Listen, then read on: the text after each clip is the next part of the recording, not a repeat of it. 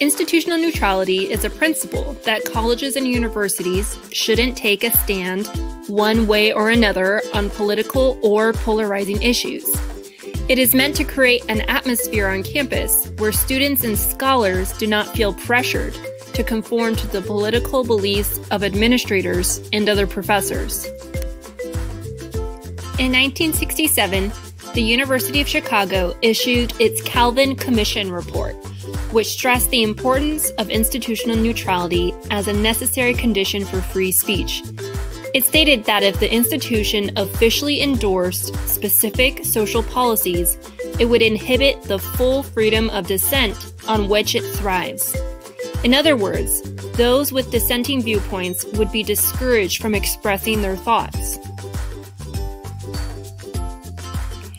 As mentioned in a previous Martin Center video, some states have made laws to protect free and open thought on college campuses. Some of those laws, including North Carolina's Campus Free Speech Act, are based on model legislation from the Goldwater Institute. The Goldwater model legislation has a special focus on institutional neutrality. The model legislation states that colleges and universities should aspire to institutional neutrality, meaning that they shouldn't take sides or make statements on controversial issues. The legislation also states that public universities may not take action as an institution on the public policy controversies of the day in such a way as to require students, faculty, or administrators to publicly express a given view of a social policy. Let's look at an example.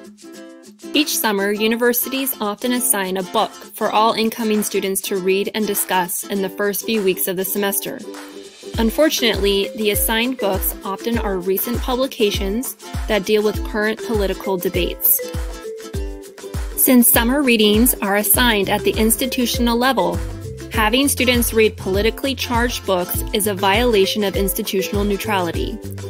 A common choice of book featured in these summer programs is Just Mercy by Bryan Stevenson. In 2018, Stanley Kurtz, co-author of the Goldwater model legislation, suggested that it was inappropriate for a university to assign the title.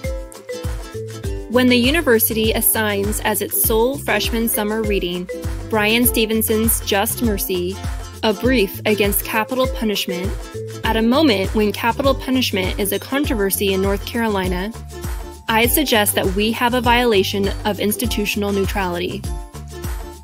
If public universities are to be bastions of free thought and discussion, it is crucial that they honor the principle of institutional neutrality.